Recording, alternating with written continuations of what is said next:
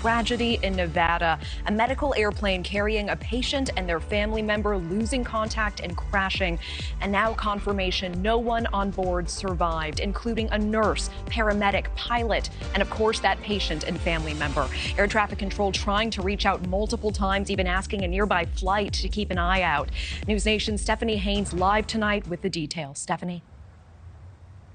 Natasha, that's right. There are no survivors, and the identities of these victims have not yet been released as they are still working to notify all of the families involved. But tonight, we are learning more about the weather conditions during that flight, as well as hearing from air traffic control about the moment they lost contact with that plane. Take a listen. We lost radar contact on a medevac flight about 5 minutes in front of you. Lost radar, they're not answering.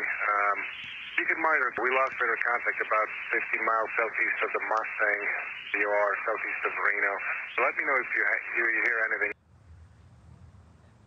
The NTSB is sending 7 investigators to that scene right now to investigate the cause. No word on the cause of that crash, but we do know from the National Weather Service there was a winter storm warning going on in the mountains. There were wind gusts of 65 miles per hour in near whiteout conditions, and overnight temperatures dropped as low as 18 degrees. The medical flight was carrying 5 people, including a patient. It was taking off from the Reno Tahoe International Airport last night and headed for Salt Lake City, Utah. Calls about a possible plane crash came in a little after 9, and crews discovered it 2 hours later.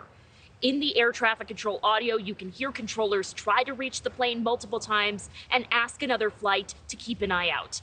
In a statement, Remsa Health says it is heartbroken and focused on helping its team members and families. The company provides emergency transport throughout the Nevada and California area, often in tough terrains and high altitudes, regardless of weather conditions, according to its website.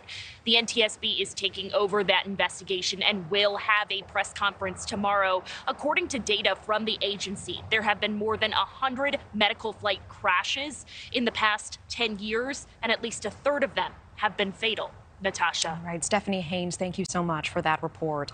Thank you for watching. Go to newsnationnow.com to find NewsNation on your television provider. And don't forget to click the red subscribe button below to get more of NewsNation's fact-driven, unbiased coverage.